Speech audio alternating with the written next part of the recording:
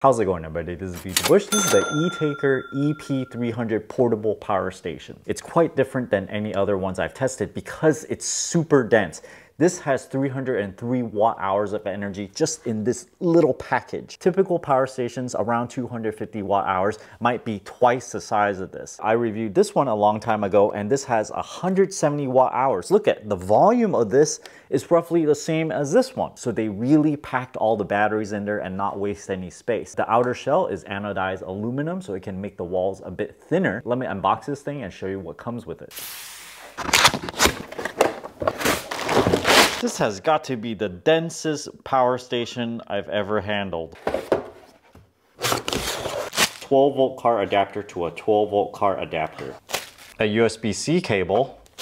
And a 65-watt gallium nitride fast charger. It has foldable AC prongs, nothing on the outer edges except this USB-C port here. And lastly, the manual. This is the P300 version with 303 watt-hours of energy. The most relevant thing I like to know is the AC output power, 350 watts. Putting this on the scale, it does weigh 7.4 pounds. There's 4 different ways to charge it. You can plug in a DC barrel plug AC adapter, a solar panel into the same hole. This is a DC 5521, 5.5 millimeter outer diameter barrel connector and a 2.1 millimeter inner diameter. So that fits right there. The third way to charge it is through the car adapter port right here. The fourth way, which is not always present in power station, is you can put it in through the USB-C. It comes with the 65-watt power adapter and the USB-C charge cable. What's missing here is direct AC input. If you look around this device, there is no AC input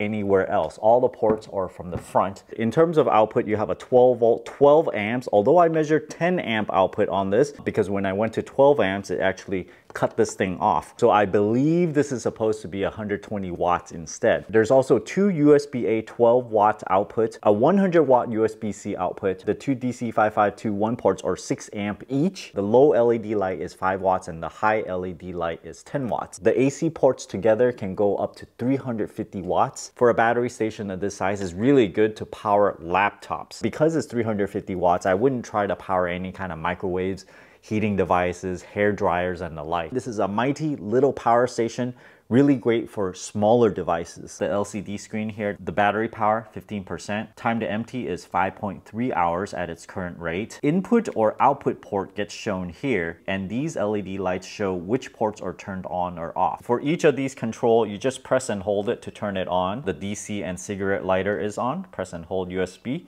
to turn on USB A and C. Press and hold the AC button and it'll turn on. It says F60. That's 60 Hertz. If you press AC 3 times, it'll switch to 50 Hertz.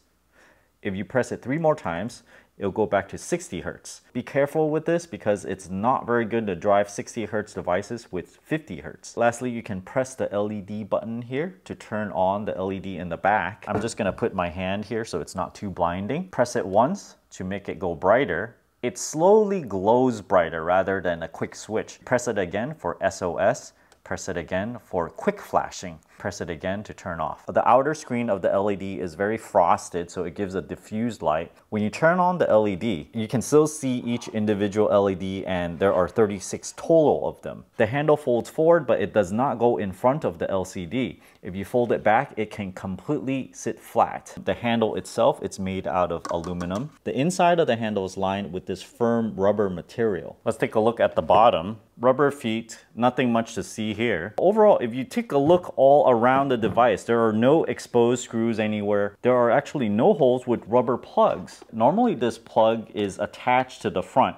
Now this is a good and bad thing. Good because if you remove it, then it won't dangle around and you can plug your things in here. Bad in that if you're not good with keeping these little caps around, you might actually lose this. Discharging from the 12-volt adapter at 10 amps, it took 2 hours and 17 minutes. I got a total of 272 watt-hours, which is an efficiency rate of 89.7%. That's a pretty expected efficiency rate. I discharged it through the AC port at 310 watts. The maximum is 350 watts, and it cut off around 8% left. So I reduced it to 110 watts output, and through that I got a total of 272 watt hours, which is also an efficiency level of 89.7%. Typically the AC output is a lot less efficient than the DC output. So I'm pretty surprised how these two are very similar in this test. I've managed to get it to say OTC SUS. This is an error mode. Touching it, it feels warm because it's just discharged the entire battery bank. So let's let it cool down before I start charging it. Starting with the power station at 0%, I'm going to use the 65 watt USB-C power adapter to charge it. We're starting with 0 kilowatt hour and it's using about 73 watts right now to charge. There's some conversion inefficiency, so 75 watts in here, 65 watts out, and eventually 58 watts into the battery inside here. It's been about 45 minutes and has charged the power station about 15%. The AC adapter has warmed up to around 155 degrees. I'm told this is a normal behavior for the AC adapter. It is quite warm if you touch it. I certainly can't hold on to this for a long period of time. A 0 to 100% charge took 6 hours and 2 minutes. The total energy used to charge it is 384 watt hours. So that took 126% of the total capacity. That means there's a loss of 26% through this AC power plug. It comes with this interesting power plug. This is so you can plug it into here and plug the other end into your car to charge it. Now keep in mind, this is not a car starter.